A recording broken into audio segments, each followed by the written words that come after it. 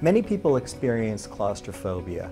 However, modern radiology equipment, like we have at Park Avenue Radiology, works around the patient so that if the patient is a larger person or, for example, has claustrophobia, we have an open MRI that is high strength here so that we can accommodate those patients and get the accurate images that we need to help make diagnoses without sacrificing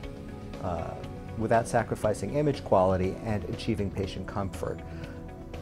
Radiology exams in general do not provoke claustrophobia with things like ultrasound or CAT scan. People typically associate the claustrophobia with an MRI, and that's really a traditional MRI as opposed to the open MRI that we have here, which is 1.5 Tesla.